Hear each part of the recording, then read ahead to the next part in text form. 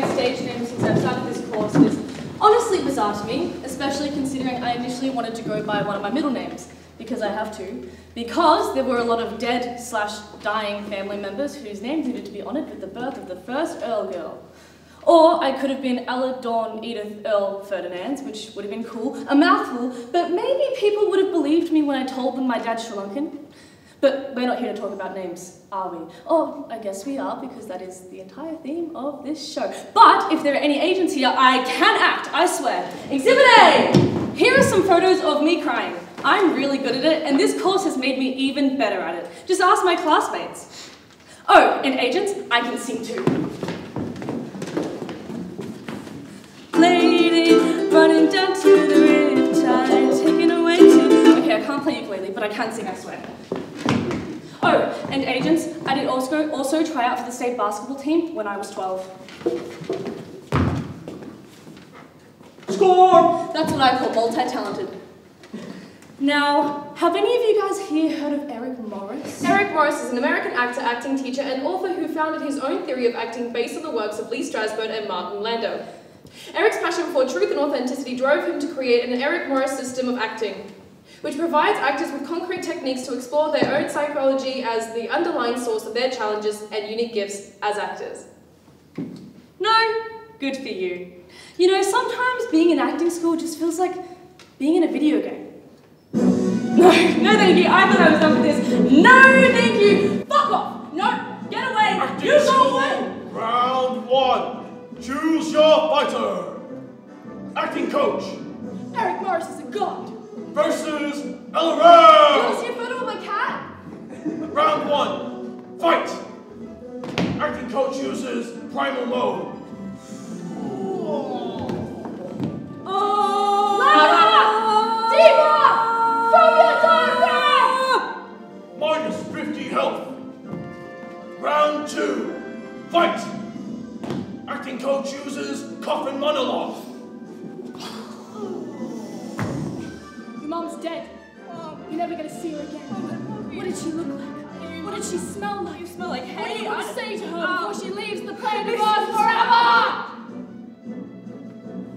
Earle attempts retaliation. I'm just feeling a little bit sick today! Attack blocked with disapproving headshake. Not good enough, Ella. This is a merge, yeah? Fuck off! You're frustrated! Frustration abandonment, everyone! Let's go! Picture this. It's 9 AM on a Tuesday morning. You've known these people for less than a week. This really happened?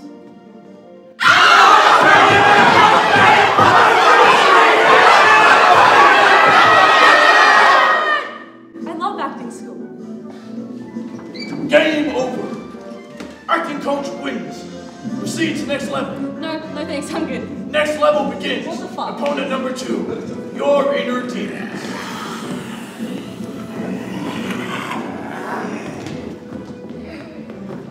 Who are you?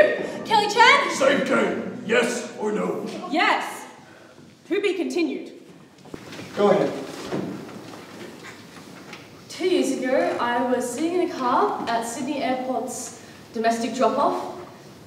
2 years ago, I said goodbye to my boyfriend, and he cried for the first time. And as I said goodbye to the person I thought was my soulmate, I realized I was all alone in a city where I literally did not know a single person. I didn't know where the nearest shops were. I didn't know anything. So I said goodbye to the person I thought was my soulmate and promised him we'd make the distance work. I knew we wouldn't, but I knew we'd try. And today, I'm sitting here, I guess. And today, I've sworn off dating because I can't get the words, "I'd love to see you cry as you hold the limp bodies of your dead cats in your arms," out of my head. I've sworn off dating because I'll always be a stupid, arrogant cunt.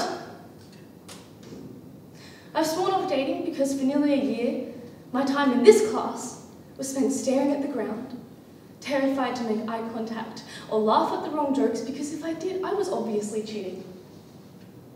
I feel like I need to clarify that these are 2 different boyfriends, 2 very different boyfriends.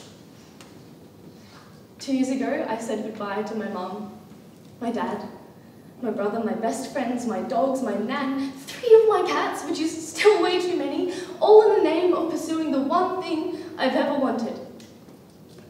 But who thought that putting 20 wannabe actors in a room for 2 years was a good idea? Who could have guessed that we tend to lean on the dramatic side? In the last 2 years, I learned what grief was. I learned what it meant to have your life fall apart at your feet, to feel the ground open you up and try to swallow you whole, but still have to get up at 6 AM the next day to go film. To just put on your bravest face and get on with it.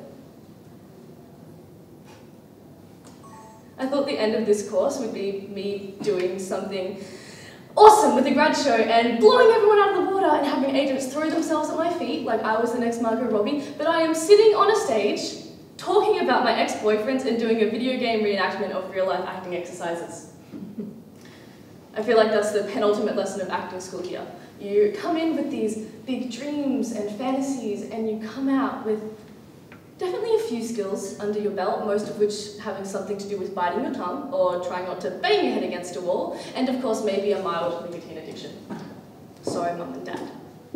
But I feel like if I can deal with 2 years of that, I'm ready to face a lifetime of whatever this ridiculously impossible industry might have to throw at me.